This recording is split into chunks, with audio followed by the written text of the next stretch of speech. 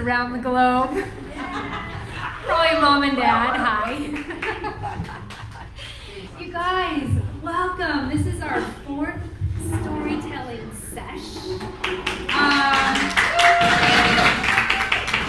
To really gather people to share stories.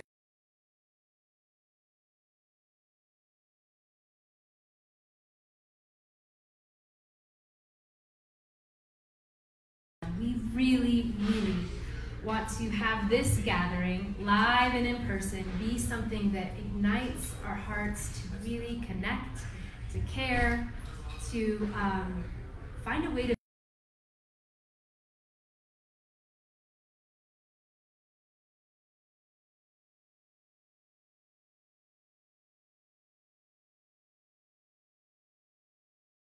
love to talk and share stories. We can share stories for people who have money to donate. That is one of our goals for this event, is to donate money so that we can provide clean, safe water to our sisters and brothers in Ukraine. And I'm going to talk about that in a moment. But what, do you need some help? All right.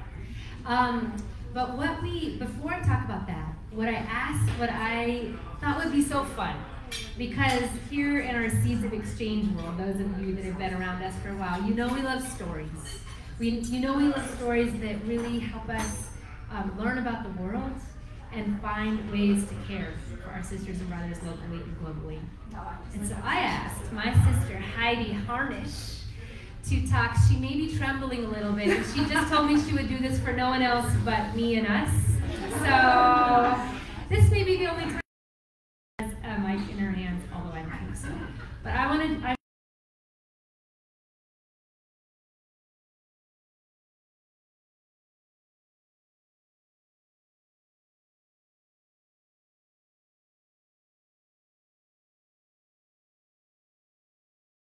part of for many years, and he offered to host this event for us. So thank you, Heidi.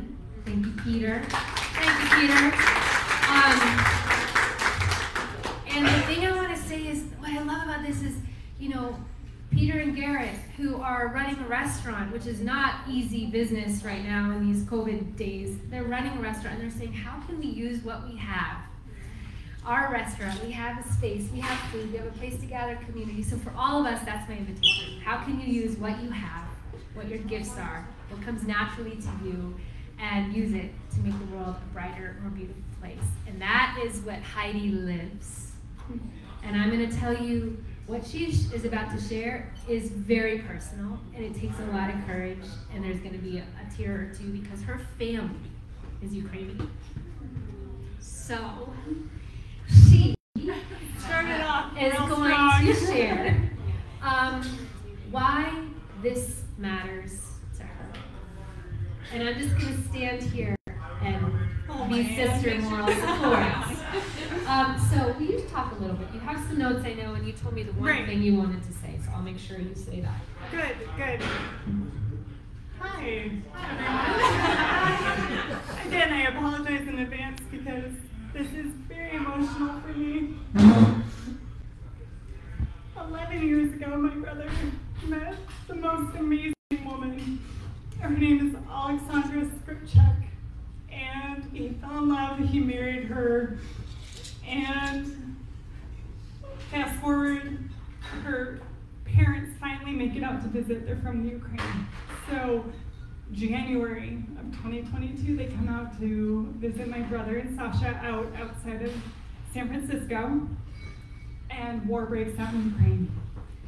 So they're here, which is fantastic. You look at the silver lining, and they're okay, but her brother and sister-in-law both serve in the military in Ukraine. And at that point, her sister-in-law was about 8 weeks pregnant, and they didn't want to tell her parents, or Sasha's parents, that she was pregnant, because you don't know what's going to happen. They had left. They don't know when they're going to be back. So about 2 weeks ago, they gave birth to a baby girl, which is fantastic. But they're not allowed to know where her brother is.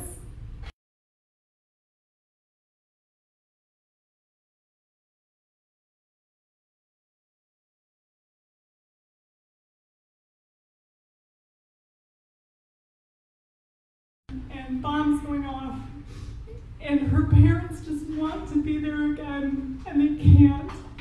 And to me, that is the most heartbreaking thing in the world. They have a grandbaby, they can't be there to support their son, their daughter-in-law.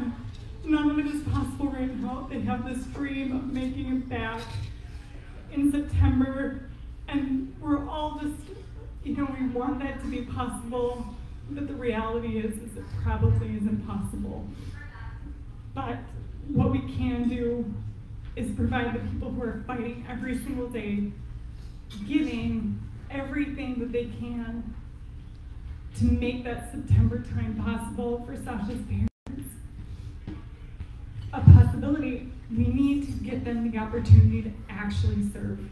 And water is the key to all of it. Providing people the opportunity to be okay, to be healthy, to be happy is when all of it is up.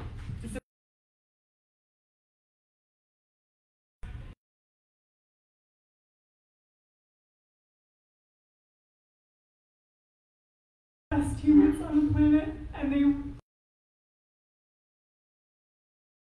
not look at this, and we're here, so thank you all for being here, for supporting them. It's easy to write it off. We have so many other things to focus on right now, but to think that this is their life. They have a grandbaby they haven't met yet, and there are families that can't be together. They don't know if their home is going to exist 2 months from now. This is why we are here. They deserve the opportunity to fight.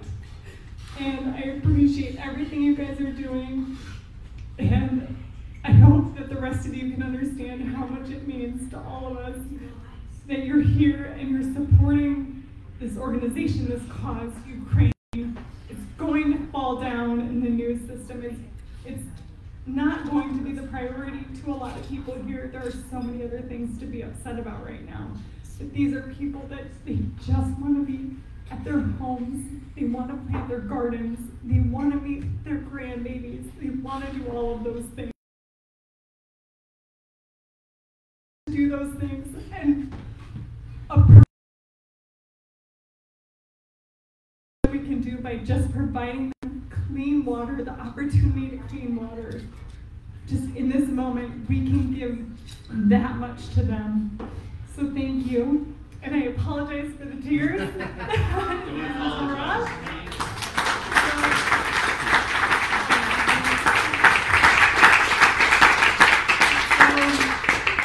Keep supporting the people in Ukraine.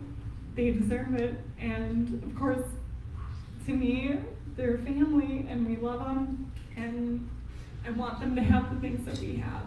So, and I talked to Sasha and Chris before this talk, and they want all of you to know how much they really appreciate you being here, and how much it means to them, and to Sasha's parents, and brother, and sister-in-law, and their 2-week-old daughter, who's doing great, but let's keep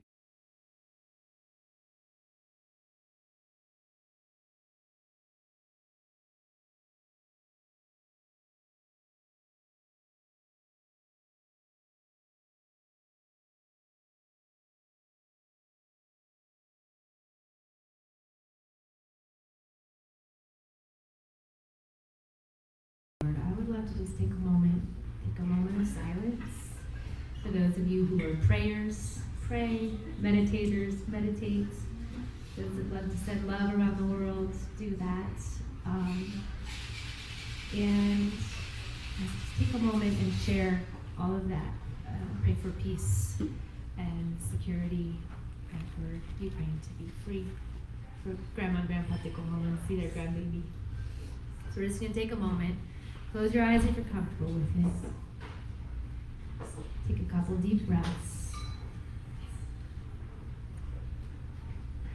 And inhale love, peace,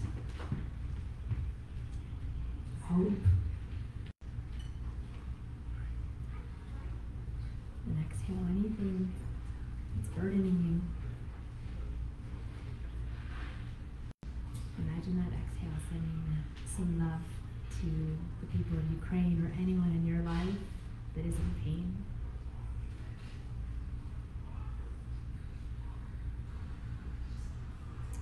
I'm going to ask my friend Fatouma to come up and say a blessing and a prayer in Amharic, please. Fatouma has been here since 9:30 this morning to help set up tables and take menus. And have you guys met? Heidi, Fatouma. So Fatouma, will you say a prayer in Amharic for our sisters and brothers in Ukraine? Okay. Assalamu alaikum. ጦርነት በጣም